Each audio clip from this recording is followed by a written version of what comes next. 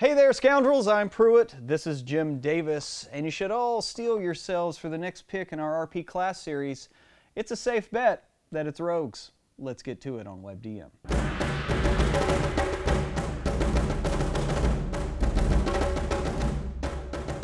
All of these scoundrels out here watching us, what ideas can they steal from us here? What are they doing with their rogues? All those right? mountebanks and nefarious ne'er-do-wells and rakes. What can they do with their rogues? Quite honestly, an awful lot. Right. And rogue shares with fighter the distinction of being one of two of the most generic classes that are in 5th edition. We've got some great classes with a lot of like strong cultural flavors and themes. The barbarian is one, monks another, the paladin is one. They come with this kind of cultural, some would call it baggage, others would call it opportunity.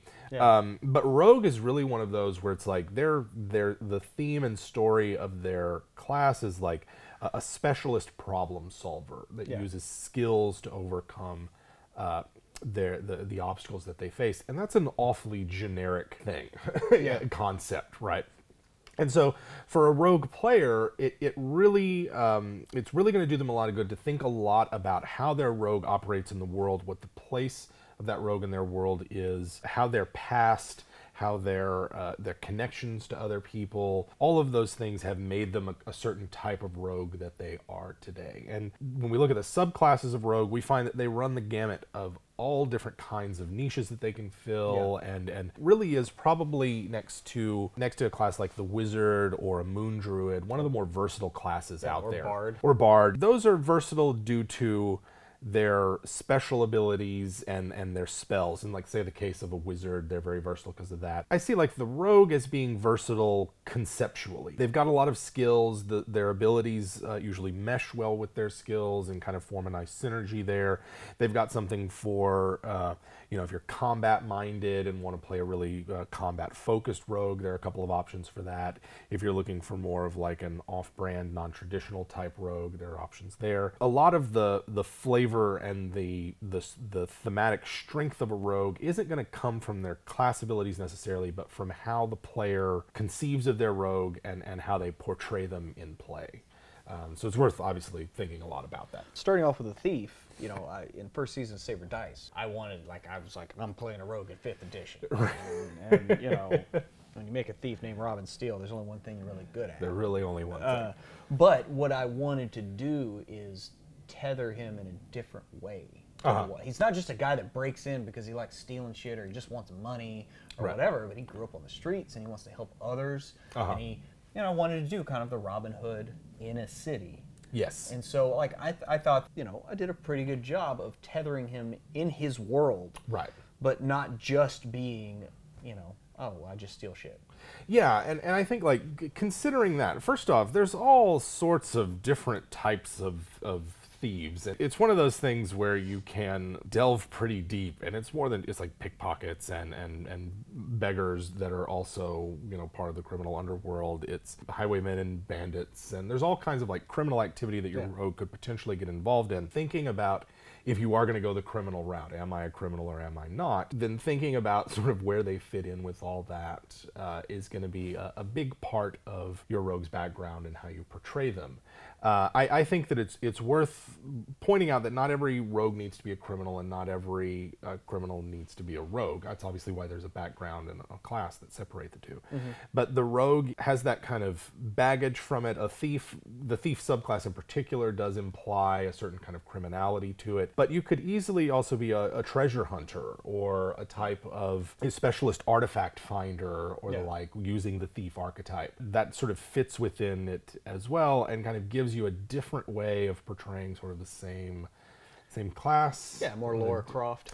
More Laura Croft or even Indiana Jones, things like that, just because it's like, oh yeah, I can put those skills to good use elsewhere and not necessarily, robbing people of their valuables and the like. Although that is very fun, and some people, they don't need those valuables. So the rogue's there to ease them the burden of having the weight of all that wealth. The weight of all that wealth. Just like, let me just help you out. Looks like your back's going out. Go ahead and give me those chains. Creating a rogue character, it's going to be very important for you to have a strong theme for your character in mind when you're creating them in order to provide that concept or that theme to an otherwise very versatile blank slate of a class like the rogue is. So whether you're talking like arcane trickster, are they, you know, more of a gray mouser type where they were on the path to studying wizardry and some event of some kind pushed them into roguery.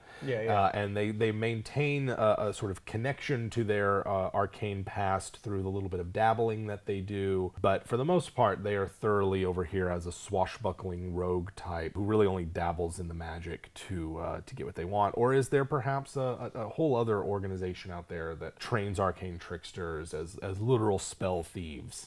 Like people that go in and steal magic, they know enough about it to get into trouble. You know, maybe the arcane trickster is that artifact finder that we're talking about, and using the little bit of magic that they have to seek out magical items, detect them, help identify them, sell them on the market. Has the magic to get in and past a lot of the defenses that these places have. Thinking of like a wizard that trains kids Yeah. to be arcane tricksters to Right. find things to bring to him. But that's more, we'll get to that. That's a benefactor. Sure. Yeah. But yeah, I do love that. But I mean, like, how different is that from, like, I mean, an assassin? Right. You go up and you talented Mr. Ripley people, figure out who they are, whatever, take them over, kill them, take their life, or somebody in their life of the mark that you're after. But that's a whole different thing than an arcane trickster or a thief. It really is. It really is a whole different thing. And like, let's take like the other type of generic class, the fighter, for a second. And like their subclasses are very thematic, very flavorful, and depending on which one you choose, it's going to inform a lot about what kind of fighter you are. But at the same time, the core identity of the fighter, all of the attacks, the skill with weapons, the ability to just, you know, whether it's second wind or action surge, and like use those representing your training as a warrior, those are like core to the warrior and will be present in all different types of warriors. And while the rogue has a core set of skills that all rogues will have, really do feel like their subclass more strongly flavors that character than say the fighter with their subclasses. That's just my personal opinion. So I think like assassin is one of those where it's very different than an arcane trickster. The skills that you're really good in and the skills that you might need are maybe different, maybe similar. But the assassins over here, first off, they're one of the rogues that tend to be better in combat than others. Certainly do a lot of damage if they get the drop on an opponent. But they're also good at infiltration and thinking about those things. How did your character learn that? Was there an organization or were they on their own? Is it an organization that provides continued assistance to them, or once the rogues are out on their own, they're sort of out on their own? Yeah.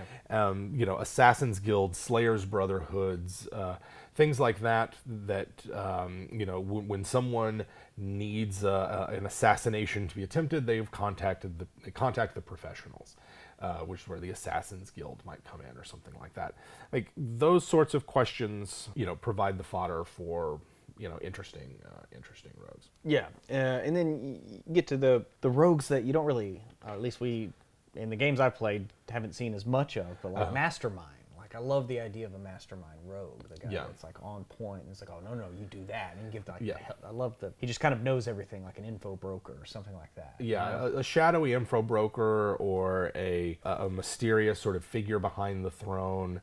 And in some respects, you know, you could say, well, wouldn't a bard do better at this? Like, wouldn't like a College of Whisperers or a College of Lore bard be better at the sort of power broker behind the scenes sort of thing than a rogue? Because those characters have magic, and that might be true. Number one, the rogue still has magic at their disposal. There's a whole world of magical items out there that the rogue is able to use and make benefit of, and a lot of those will shore up some of those weaknesses. The other thing, though, is that the rogue magic is sometimes a crutch.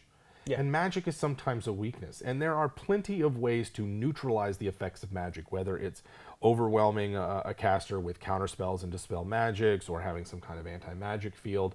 There are ways to neutralize the impact of magic on something. And let's say you're trying to manipulate someone, and you're making a lot of use of charm person and suggestion and things like that. There will be residual effects of that others can detect. And if you're trying to stay hidden, you're trying to stay quiet and unassuming and unobserved, then you would probably fall back on more mundane skills that the use of them cannot be detected. Right. And the effect of them cannot easily be detected either. And let's not forget that the real world is full of plenty of non-magical examples of mastermind rogues that you could use. People who are adept at manipulating others, people who are adept at reading others, and sort of gathering information from people perhaps without them knowing it, and without them realizing they're revealing that information, and people who sit at the center of large webs of conspiracies and spies and things like that. Yeah. There's your mastermind. So Vladimir Putin is a mastermind. I don't know that I'd go so far as to call him a mastermind, but he's got his own country. Just saying. So let's move on to inquisitive, like the inquisitive rogue. What does that look like to you? That's the lawman rogue to me. Yeah. It doesn't have to be. Could be a private investigator. Could be just a generic problem solver of some kind. We've got an inquisitive rogue and a paladin of the crown, and it's like Turner and Hooch. Or that's a really old movie reference. It reveals a lot to our audience where my mind goes for buddy cop movies. Well, I know, but Tom Hanks and a dog. I see more Turner and Hooch as an inquisitive rogue, and just moon druid that will not. Moon druid that will not come back into human form. It's like he's talking to him the whole time. I really need you to come back. You witnessed that murder. I really need you to come back in here. Anyway. Yeah. Tango and Cash. Tango and Cash. Thank you. God. I was sitting there the second you said that. I was like, no, it's freaking Sylvester Stallone and that other guy. I forget who Tango. Kurt Russell. Oh, yeah. God, Kurt Russell. Anyway, the Inquisitive is one of those rogues that I'm really kind of excited to try out. I like their kind of approach to fighting and how the way that it's described in the subclass reminds me a lot of the Robert Downey Jr. Sherlock Holmes movies, where it's like, all right, I see how this guy's fighting. I know what I'm going to do. The Inquisitive is one of those rogues that seems to fight smarter, not harder. Yeah. And if that's the kind of concept you're going for, you want someone who's, say, intelligent, clever, quick-witted, both them and the mastermind. If you don't want to fall back on magic and you don't want to be yet another highly intelligent wizard, then these are two archetypes that you can turn to that are kind of non-traditional rogues. You're probably not a criminal who's part of a thieves guild breaking into houses, but you are skilled. And you are using your skills to overcome obstacles. And the Inquisitive works as, like I said, a private investigator type who just sort of takes it upon themselves to be a troubleshooter and a problem solver. Or maybe they are a special agent of the throne. The king has his stalwart knights, and the queen has her Queen's Guard, who are trained in all manner of combat, both arcane and physical.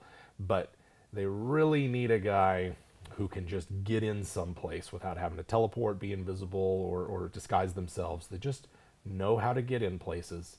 They know how to find the things they need to find.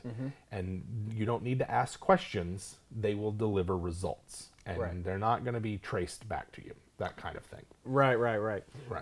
And also you have Scout. Like, if you want to be kind of a little bit closer to maybe like a ranger, but not quite. Maybe this is the way you could do your urban ranger a little bit. You could do something like that. Yeah, I like Scout because you get more expertise. Well, you get more expertise. You get some bonus expertise. But character concept-wise, the Scout is obviously a good stand-in for a spellless ranger. But there's a lot of other different concepts that it can fill. Like saying it could be like a bounty hunter of some type, or someone that hunts other people down or that seeks them out. You might be dealing with like a herald of some kind, and this is someone who travels far distances in order to, say, open new trade routes or to establish diplomatic ties with another country or another people or something like that. They are a skilled person who's at home in the wild and is not necessarily a warrior protecting civilization, right? That's what makes a ranger a ranger. So the scout rogue is just, they're at home in the wild. And maybe their place there isn't to defend civilization and defeat monsters. It's just to get through that wilderness as quickly as possible or as safely as possible. Maybe they work in conjunction with a ranger. A ranger-scout combo probably makes a very formidable team out in the wilderness. At the same time, scout has a very strong flavor associated with it. And it's one of those where you want to lean into the archetype of being a skilled natural explorer, as opposed to a warrior in the wilderness with natural explorer. With natural explorer kind of stuff. Right. Yeah. Polar opposite from like a thief that wants to be unseen, like the swashbuckler. Like you are literally like swinging from chandeliers and look at me and like taking people on one-on-one. Yeah. That's a whole different kind of thing. Flashy, ostentatious, wanting to be seen, wanting to be a distraction. It's different than the typical rogue stuff, right? And I can kind of see perhaps a swashbuckler, say, foregoing expertise in stealth or even proficiency in stealth if there's other things that you want. Maybe you're wanting to focus on athletics and acrobatics, and you want that panache and flair that comes from being a swashbuckling hero, and you focus more on, say, social skills and the physical skills, and you leave the lock picking and skulking into shadows for someone else. And you're here to duel the bad guys and swing from a chandelier and just have a rollicking, good, swashbuckling, fun time. The swashbuckler is one of those archetypes that I really want to try because it seems like it's such a different kind of rogue, and that it probably plays a bit differently than, say, like I said, a thief or an assassin or something like that. I probably see them as the most combat focused of all the rogues. Like assassin has obvious uses in combat. Yes. I mean, an auto crit is pretty nice. It's pretty nice, but the swashbuckler is one of those where, all right, I'm good on my own, I'm good with a partner, I'm in combat, I'm here, we're fighting, and we're having an exciting, adventurous time while doing it. Yeah. And you can be a little bit more lighthearted, perhaps, with your concepts there. But you don't need to be necessarily the rapier-wielding, although you probably will use a rapier. Let's be honest. Let's be honest. Duelist with the slash sleeves and the arming doublet, and you could be a pirate or a sailor of some kind. Perhaps you're a performer, like an entertainer of some sort. And you don't want to go College of Swords or College of Valor. You're just like, yeah, my guy's a circus performer who knows how to fight. Maybe they're a knife juggler or a sword swallower or something like that in a carnival. But those skills, become something more when they go out on an adventure. Can be a way to make money. We haven't done a detailed breakdown with all of our class series, but I think it was worthwhile for the Rogue because there's just so much to cover, and we've barely scratched the surface for concepts. No, you're completely right. But let's get into the RP hooks from Xanathars. Yeah. Because I like these. Three of the guilty pleasure, the adversary, and the benefactor. I mean, for a rogue, someone who can get in and steal things, if you have a guilty pleasure and you have the skill to exercise it, like that's got to be just like, oh my god, right? Yeah, and so this is one of those things where I think the playing of Dungeons and Dragons as a game sometimes gets in the way of the narrative that you want to have about the game. So an example of this would be hyper-rational characters, either as player characters or as NPCs. Because we know we're playing a game, we're going to avoid all the stupid mistakes that people make. We're not going to get tempted by this, that, and the other thing. We have a goal in mind, and we're going to do it. Now, of course, players, there's plenty of things that tempt them and distract them, and et cetera, as players of the game. But I'm talking about, like, from a pure character motivation perspective, having a guilty pleasure, having something that's a hidden weakness, an irresistible temptation for your character, means that the Dungeon Master now has something they can use to introduce a complication. Because otherwise your character is just going to be like, yeah, I make my stealth roll, I'm going to stack as much stealth as I can, I'm going to try to hook myself up with a pass without trace, maybe get a little advantage action on my stealth. And I'm going to roll up in there, and you can easily hit stealth numbers in the low 30s that way. You're a ghost wherever you are. And it's easy to sort of portray yourself as just this profit-driven, I'm going to steal everything that I can kind of thief. The guilty pleasure introduces something that the Dungeon Master can say, like, well, I kind of want you to act not in your best self-interest right now. Yeah. I kind of want you to make a mistake. Yeah. That's not the result of a bad die roll. Right. Yeah, it's more of like you're in a tavern and your guilty pleasures, if you see unattended money, possession is 9/10 of the law. Who cares that was someone leaving a tip for the bartender? Yeah, right. No, this is where you want to be an arcane trickster, and you just, falls to the floor, rolls on over. Rolling coins. I'm not doing anything over here. Don't mind me. Your guilty pleasure could be, a certain type of companionship or person. Maybe you just cannot resist getting in an argument with someone, and you seek out other arguments, and your character's constantly getting in drunken debates at a tavern, you know, potentially blowing their own cover, let alone whatever else it is that the rest of the players are doing. Maybe it's an object of some kind. They can't help but take jewels, or they just have a thing for silver. Yeah. And they can't let it go by. Maybe they've got a thing for redheads or something, and no matter what it is, they just can't let a redhead pass them by. Even though the barmaid is married to the bartender, they're still flirting with the redhead. Yes, yeah. And guess what? Still going to get defenestrated. Sure, you're going to get thrown out that window. So it introduces complications. Yeah. And you can start to blend these things together. If the guilty pleasure of a rogue is a certain type of person, or just like, I really can't resist a redhead, then maybe your super sly, totally awesome thief rogue, well, maybe she runs into a devastatingly handsome redheaded adversary. Oh. Who she conflicted about. It's like, well, he opposes me in my goals, but I just am drawn to this person. I get lost in those eyes. I get lost in those eyes, even as he's about to stab that dagger right into my heart. Yeah. Like, that's a complication that you've now, I mean, that's a gold mine to hand to a dungeon master or something like that. Yeah. And so your adversary, are they a lawman? Are they an agent of the authority of law? Are they a militia member? Are they a sheriff or a bailiff of some kind, a constable? Those are sort of medieval-esque law persons that you can use. Or are they like a wandering judge, a magistrate of some kind that just your rogue just cannot seem to shake, and maybe just it's not following in their wake. Yeah, and maybe it's not even like your rogue's like a hard-bitten criminal or anything, but they are roguish, right? They're a little bit outside the bounds of conventional society, and they're just misunderstanding's a misunderstanding, Judge. Yeah. I don't know what to tell you, but here I am yet again in front of your traveling court. Yeah, You know. and the judge is like, Not nobody's you ever again. seen anything, but they just know that they see you. You're always And there then when they trouble's notice there. that things are missing. Yep. And I've been to 4 towns. Yep. And those are the 2 things that are Those in are the common. 2 things, yes. Is their adversary someone from their past? Yeah. Is it someone that they already know? Or is their adversary someone that they don't know? And they have a hidden person in their lives who are throwing obstacles in their way or thwarting their plans without quite knowing it. And uncovering who that adversary is might reveal information about the character.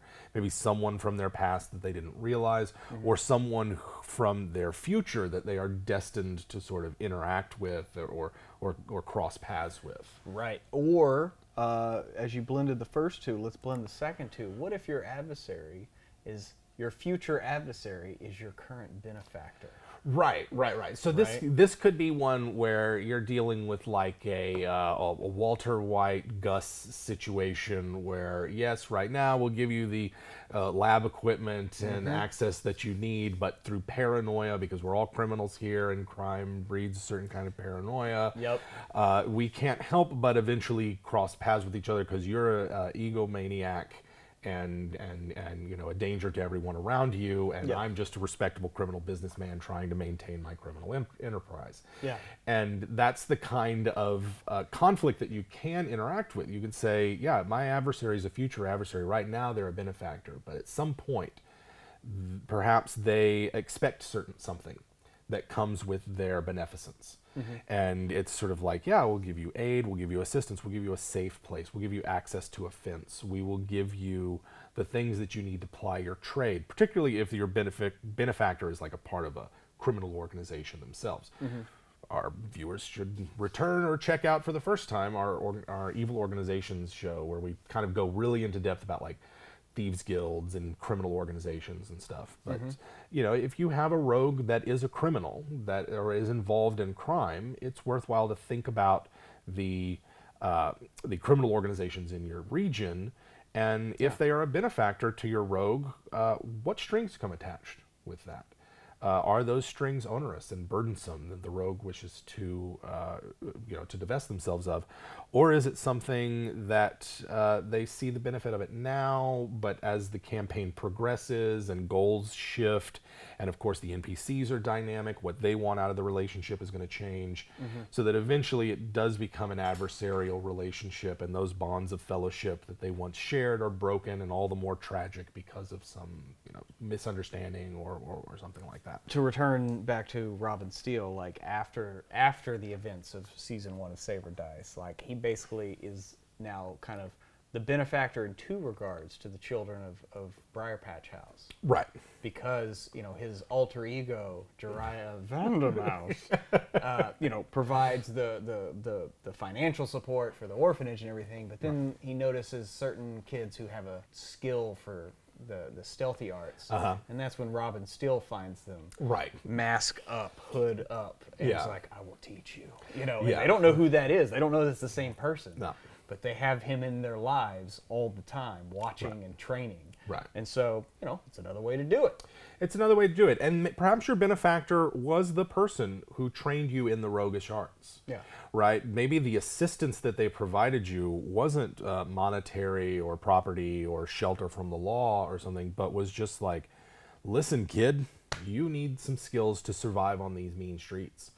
Your urchin background rogue, someone trained them, perhaps. Now, perhaps they're naturally taught, and just like life on the streets taught them the skills that they needed to survive, hence the fact that you get skills with a background.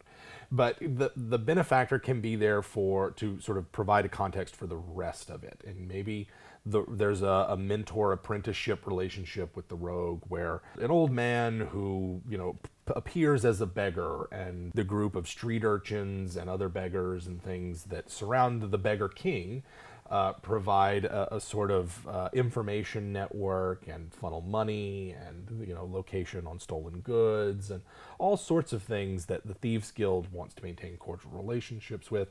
So like once you start building up these relationships, who does your benefactor know? Who is there anyone else that they are also a patron of? Those sorts of things start to build a web of NPC relationships that when one thing happens to it, and you can plug on a strand here, as a dungeon master, you can look at that web of relationships and see how those actions will ripple outwards and affect the player characters. And once you start getting enough of those things going, and NPCs start reacting to events in the setting, and they start being proactive, and the player characters pick up on these things, then all of a sudden the world feels much more richer, much more alive, much more in motion, as opposed to static until the player characters talk to an NPC with a question mark over their head. Right. Yeah. Yeah. Do you or do you not steal from your own party? You are. Do you or do you not? Yeah. That's a good question. I think there are circumstances where it is warranted. Yeah. And whether it is under the guise of I'm just playing my character type attitude, which is not always bad. There's some groups and people that trust each other, that they understand that the actions of the characters don't necessarily reflect behavior on the player's part. It might be appropriate. I would caution against it as a default.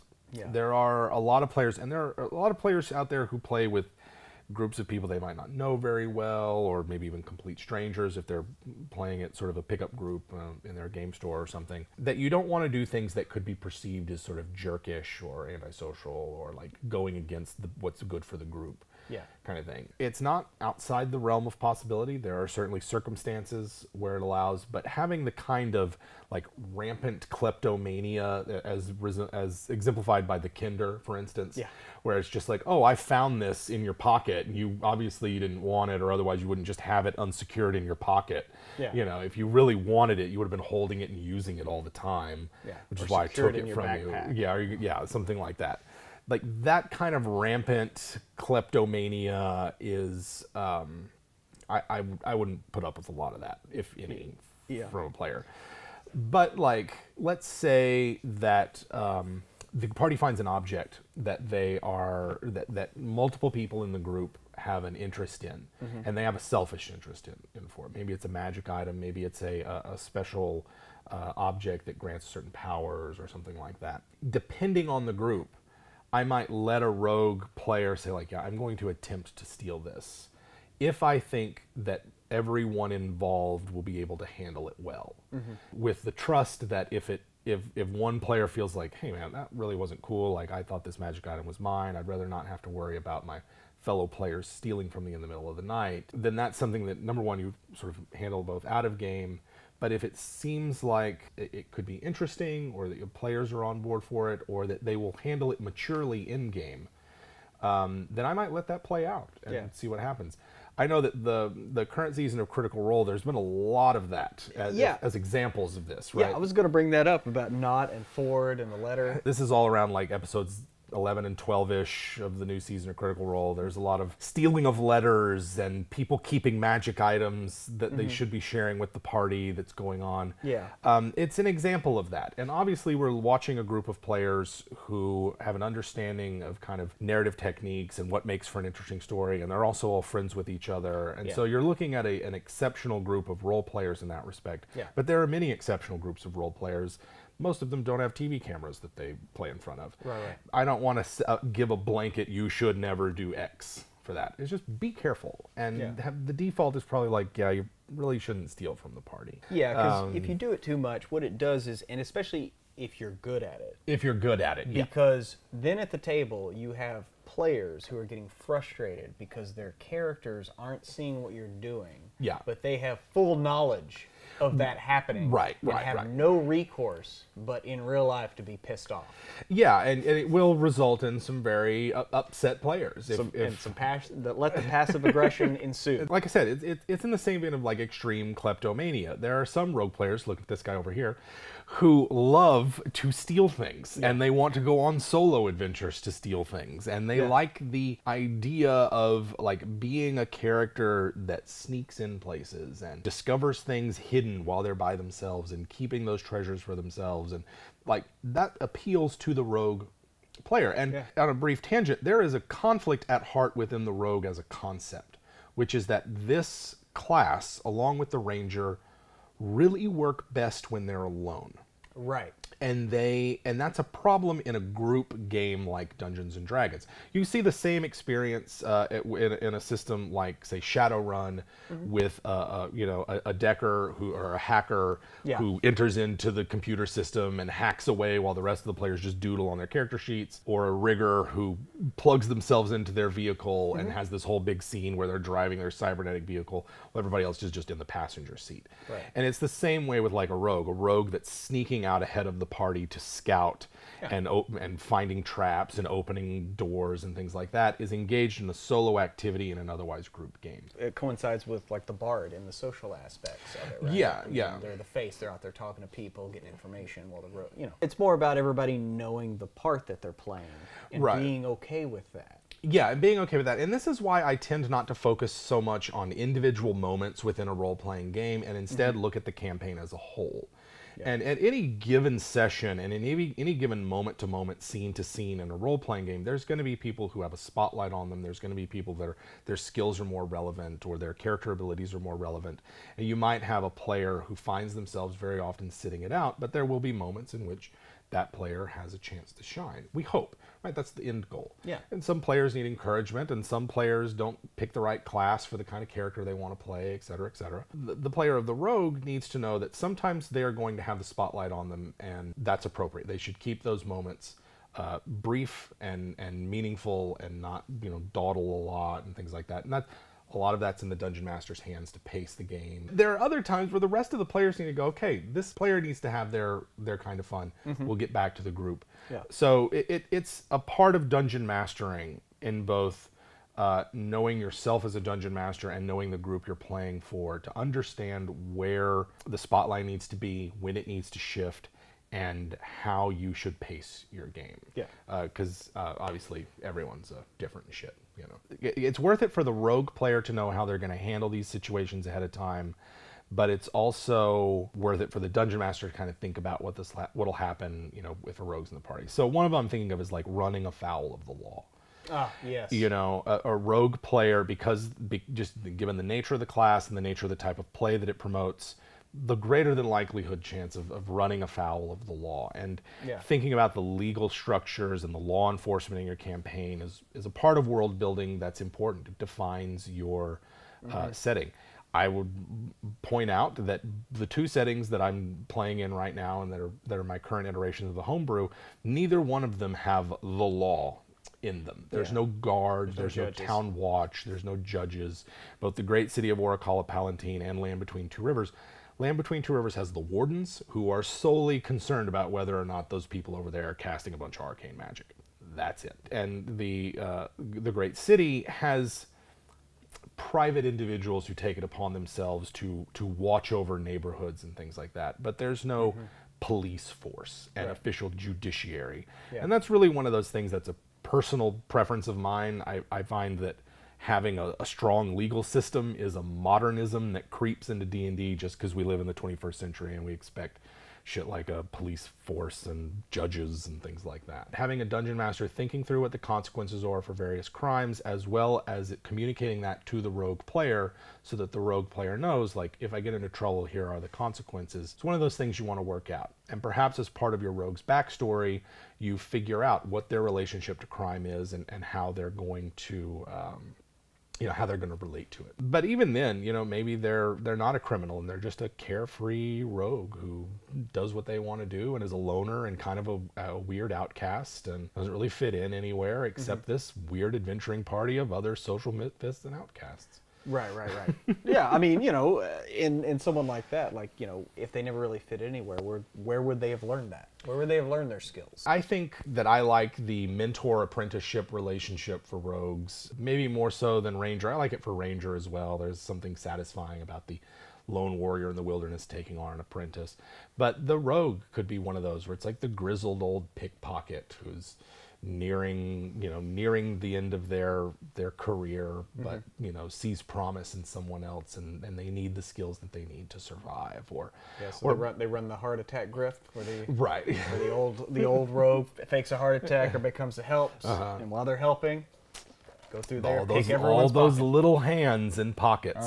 That's one way, the mentor and apprenticeship. But what if it's like a small team, not quite a big organization like a thieves guild with a mafia don at the head of it and lieutenants and capos, but it's a small team. It's more like Ocean's 11-esque crime here, right? It's just little quirky individuals that all happen to kind of know each other, and they've all got their particular skills that they've got, that they sometimes get together for heists and otherwise just sort of generally watch each other's back. An association of free individuals I can see as being a very roguish organization. Well, hell, John Wick and all the mythos behind that. Yeah, the criminal underworld in the John Wick movies is one of those that's like ripe for inspiration in Dungeons and Dragons. It's decentralized to a point, but there are certain little bastions of neutral ground. And there's clearly like families and organizations within it, but there's no like overall kingpin-esque kind of figure. We could talk forever about like all rogue campaigns and criminal campaigns and running a thieves guild. And like I said, we have videos on some of those. But really, the takeaway for me with rogue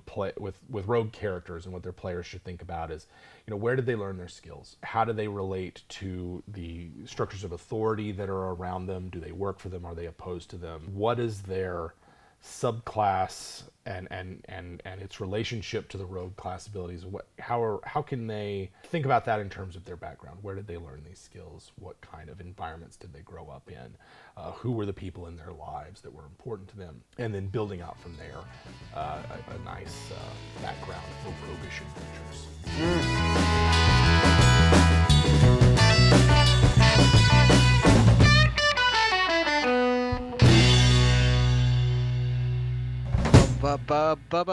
What is your any funny or embarrassing moments in gaming that you can think of? Funny or embarrassing? There was that time Pruitt didn't zip up his pants the whole time we were playing D&D, and I didn't say anything to him. Yeah, the entire time. Turns out he was doing it on purpose. Oh yeah, I just wanted somebody to look at it. No. Anyway, funny. I'll tell you what. We still talk about the hole in the ground with the tarp and the box. God! like that was just an amazing moment of just where the DM was describing something and all the players somehow collectively were imagining the exact opposite of what he was describing. Like, I don't know that we all conversed about it later. We're like, this is how y'all saw it, right? And they're like, yeah. And then Jim's like, no, it was like this. And it was just like, I was reading flavor text, right? Like it wasn't like my own description. It was the boxed text. Yeah.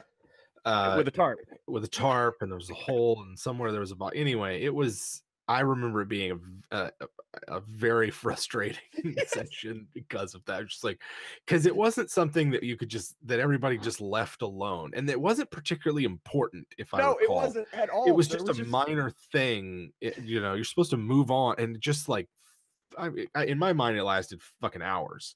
We were just arguing. No, it's like this. No, god damn it, it's and yeah, I recall that one. There were early ones, like early Joshy games, not my brother Josh, but another Josh we played with, where he would do like, this is the adventure where you need to go recover a wheel of cheese. And like some of those games were fun. Yeah. That was kind of crazy. I would say a funny moment recently in the Warhammer game. We've talked about this in the podcast, but the whole like sex cult being busted up by the Empire, sex cult being busted up, where the captain just pulls a gun out and kills his own guardsman, and it was just like, I'm sorry, what? And then just the aftermath of all that, dude, I laughed for so fucking long. Like, okay, and then just started turning my own guardsmen into pink mist. It's just like, well, what are you gonna do? There you go. I will say that the D&D story I've heard the most from Pruitt that he would describe as embarrassing was when you jump down the volcano. Yeah, I was just about to say Alara, which she's going to have a rebirth in Warhammer starting this Wednesday at 3 p.m. Central on Encounter Roleplays Twitch. But yeah, I thought it was a chimney chute going down to like the forges, and I was going to be all like Brunor and like escape a fire giant by getting a little fire damage and then hopping out and getting free. But no, it was a lava chute. It's a lava chute. So good times. I still remember Jim going, so you're gonna jump in there, and I'm like, yeah, no problem. Okay, no problem. I'm sure that was an instructive moment. There've been games that mine are all like, holy shit, that was a bad game. Like they're all like after the fact, like getting home, like what in the fuck happened that game was so bad, like either pacing or engagement with the players, or just like, there's games where you're DMing and just like no one gives a shit and you're like, why the fuck am I even here? Those are games that are just like that for me resulted in a lot of soul searching and ultimately like upping my game as a DM. And trying something different, but like they're not like pleasant memories. They're just like, geez, this was a bad game. Yeah.